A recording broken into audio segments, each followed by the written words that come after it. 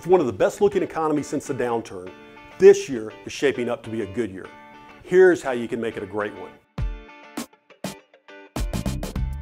1. Resolve to get out of the truck. If you remain on the truck, you limit yourselves to a mechanic's wage. A mechanic doesn't make enough to endure the liability, hassles, paperwork, and hours of business ownership. So get out of the truck and grow your business. 2. Resolve to learn your numbers. You should know your way around a balance sheet, income statement, cash flow statement, budget, and cash flow budget.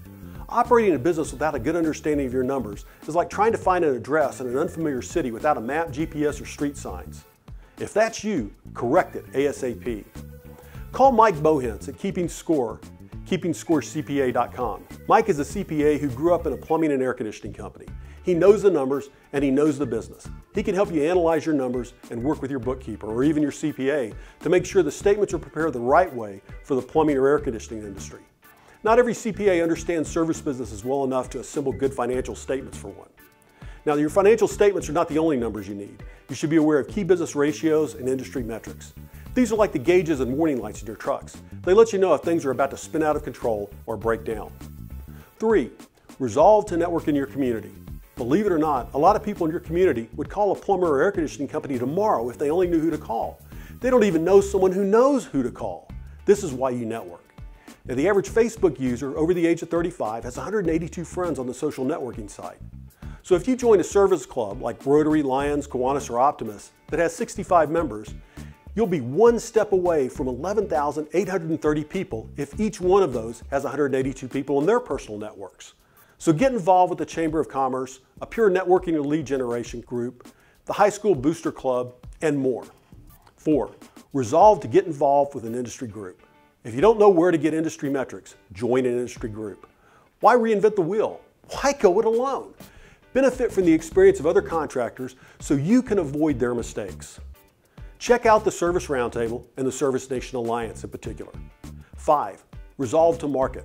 Unless you actively market your business, you're winking in the dark. You may know what you're doing, but no one else does. Lay out a full year calendar and make sure you have at least one marketing initiative planned for every week of the year. Make sure your website communicates the message you want and is optimized for the search engines. Complete Google's profile for your business and encourage your customers to review you. Start blogging and spreading the blog posts through social media. Collect customer email addresses and send them useful information or discounts once per month. Identify prime neighborhoods based on past business and begin targeted direct mail campaigns to those neighborhoods. Prepare door hangers to cloverleaf around houses where you conduct service calls. Rent yards by paying customers $10, that's a discount, to allow you to place a small yard sign in their yard for a month following a service call. Review your existing service agreement and update it if necessary. Now, if you lack a service agreement, create one. The Service Roundtable has ready-to-use service agreement templates that can save you a lot of time. Now, make sure your service agreement adds value to the homeowner. Check the appearance of your service personnel. Is everyone in uniform, neat, clean, groomed, and professional looking? Replace the vendor gimme caps with company apparel. Review your truck ID program. Make sure you're following good branding and graphic design guidelines. Don't drive a white truck.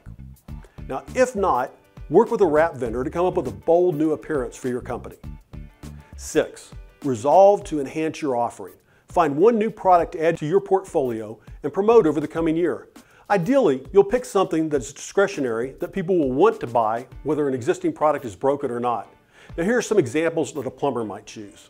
Solar water heating systems, tankless water heaters, rainwater collection and irrigation, water alarms, RO systems, handicap or elderly products like walk-in baths, grab bars, and elevated toilets, and on and on. 7. Resolve to leave the industry better than you found it. When you become successful, you have a responsibility and an obligation to give back. Almost certainly someone helped you, so you should help others. Give back to your community and your industry. Mentor other contractors. Help people learn from your experiences.